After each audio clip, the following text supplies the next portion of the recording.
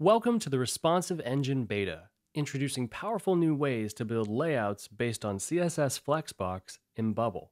In this tutorial, we're going to walk through how the engine works and the new features at your disposal. To make a page with the new engine, we upgrade it in the Responsive tab. Currently, you must do this for every page you want to use the new Responsive Engine with, including reusable elements, since they act as their own page. Once the page is upgraded, the new responsive controls become available. Here's how it works. Every container element has a container layout for organizing its child elements.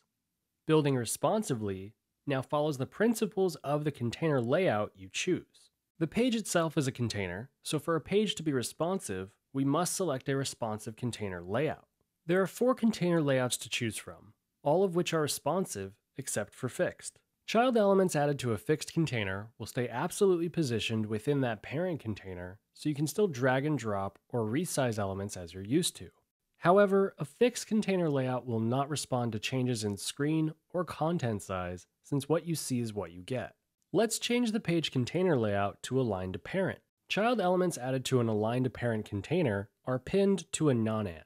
A nonant is like a quadrant, but instead of being divided into 4 parts, the parent container is divided into 9 parts. A new element added to this container type will automatically pin to the nearest nonant.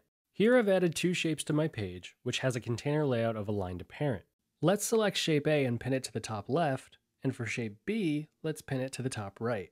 When we resize the page in the responsive tab, we can see these elements stay pinned to their assigned nonant as the page grows and shrinks.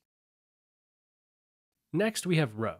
Child elements in a row container will align horizontally by default.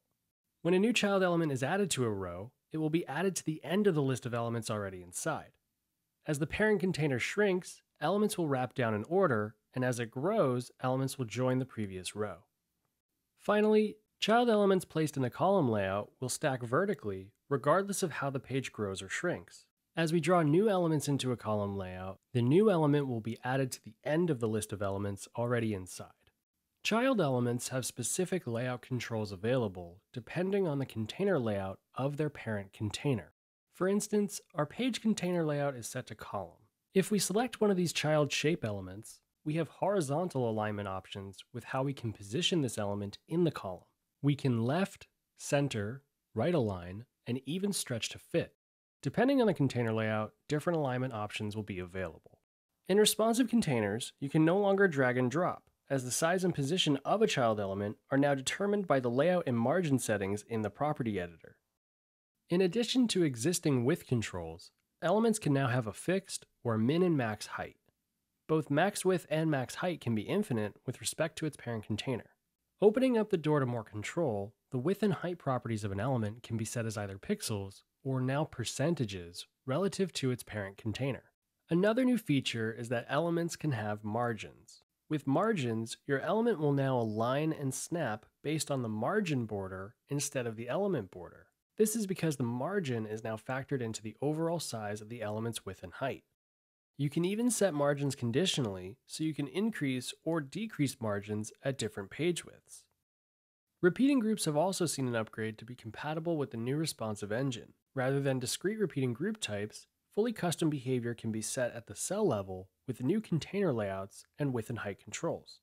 As you build with the new engine, mix and match container layouts based on their specific behavior. Pay close attention to the child elements you add to a specific container layout and use their new properties to build responsively.